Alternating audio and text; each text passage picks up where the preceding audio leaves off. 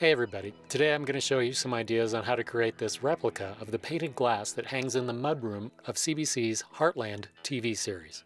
I wanted to clarify I made this for myself, it is not for sale, and the video is not monetized. This is my second attempt at painting glass. It was for fun and creative inspiration. I used PBO Vitrail transparent glass paints and PBO Sarin Relief black imitation lead.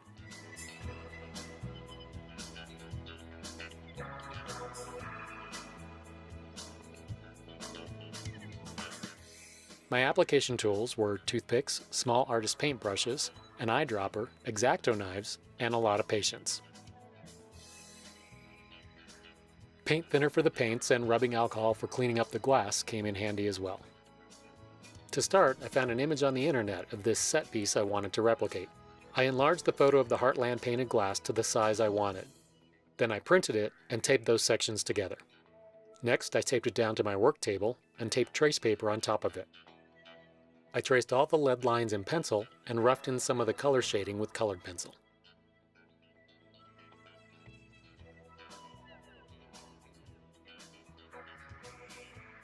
Next, I taped down the image I traced onto my workspace by itself, and then put glass on top of that and taped that to the drawing. I used a straight edge to draw the straight lines with the imitation lead and freehanded the other lines. When I made a mistake, I let it dry, scraped it up with a razor blade, and cleaned the area of glass with rubbing alcohol and a cloth over a toothpick. It became easier the more I worked. I worked in sections so the imitation lead lines would dry, and then I wouldn't have a chance of smearing them. This process took a couple of days, a few hours each day. It was fun seeing this thing come together.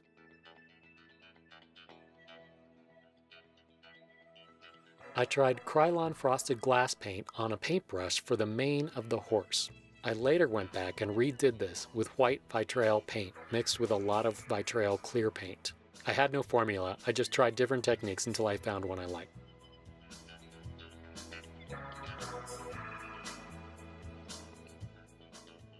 I masked off these border sections of glass and sprayed them with Krylon frosted glass paint. This worked out well for these larger areas.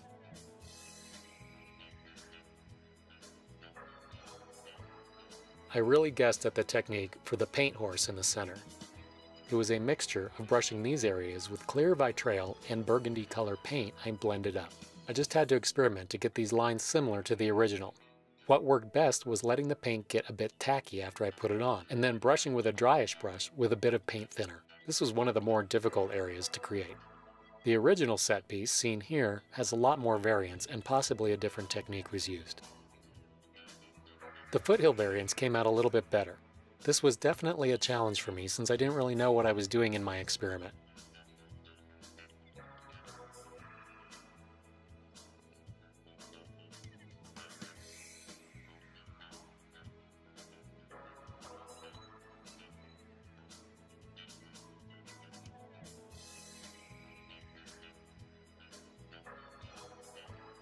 I mixed several shades of color for my horses. The eyedropper and a toothpick cut at a slant were my primary tools for this application. This time-lapse is sped up 2,400 times. The horse on the left took me most of an hour to fill in. I had to work with two different colors at the same time. They'd run together and that would create the effect I wanted. If I mixed the line where the two colors came together, I could get a different effect. You can see here the purple-colored pencil defines my dark and light areas on the drawing under the glass. The ridge along the horse's back is going to be lighter than the belly. I'll admit I had to redo this horse because after it was dry, I tried to clean a spot with lacquer thinner and it distorted the paint. I scraped the entire horse up, re-leaded it, and repainted it. A lot of extra time, but the second horse actually came out better.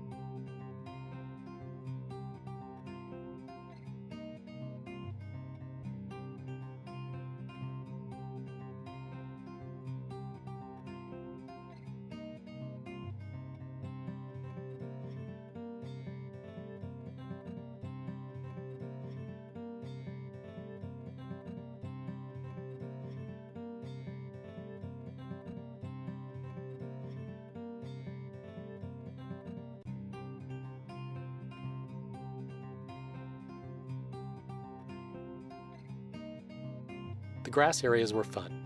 I had the technique down pretty well at this point. I was so in the zone, I didn't bother to take progress pictures of this section. I mixed 3 different transparencies of green. I learned the darker the better, as I had to account for the illusion of double density. I was painting on top of a piece of paper, reflecting light up through the glass instead of a light board.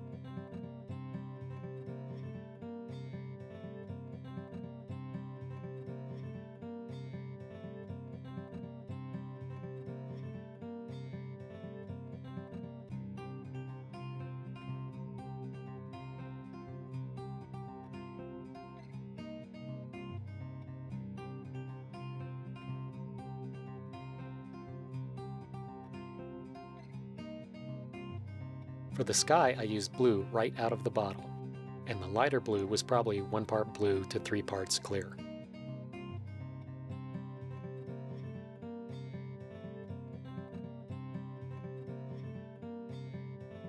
I used a small amount of turquoise in the thin strips of this sky.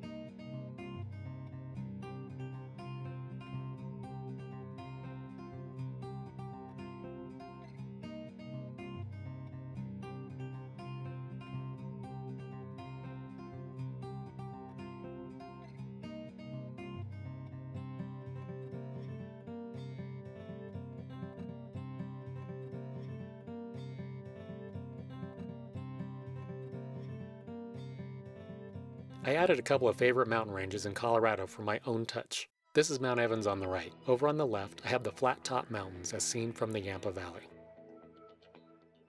After I finished the glass, I had to make a custom channeled frame, something I didn't think about when I started it since I have this custom size. I don't have any experience doing this, but came up with something from a scrap piece of oak wood I happen to have in the garage. Here's the finished piece. Not too bad. I actually tacked a piece of trace paper behind to diffuse the light behind the image. I think it looks much better this way than seeing distorted images from outside coming through the glass.